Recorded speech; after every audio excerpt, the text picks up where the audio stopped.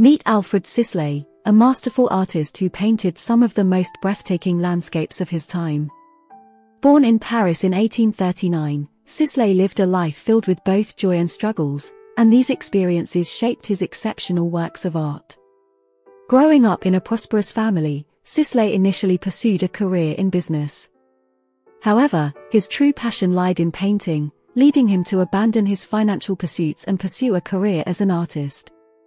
With brushes in hand, he embarked on a journey to capture the beauty of the natural world. Sisley found inspiration in the picturesque towns along the Loing River and the outskirts of the Fontainebleau forest. It was here that he created timeless masterpieces like Saint-Mammès, the edges of Loing in Moret, and the Canal at Saint-Mammes. These paintings beautifully depict the tranquility and charm of these idyllic settings.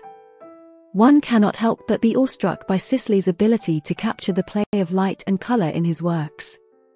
The way he blends shades of blue and green in Barges on the Loing at Saint-Mammes and outskirts of the Fontainebleau forest transports us to a world of serenity and peace.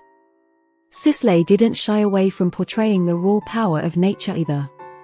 In At Moret, he showcases the forceful energy of a surging river, reminding us of the unpredictability and strength of the natural world.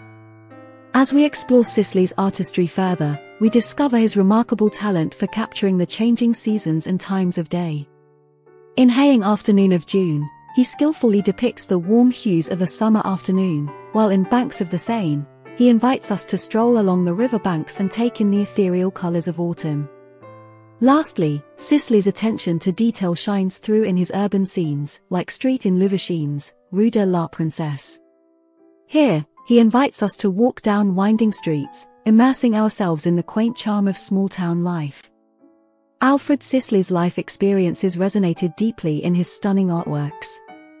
Through his keen observation and skillful brushwork, he brought to life the beauty of nature, the changing seasons, and the peacefulness of everyday moments.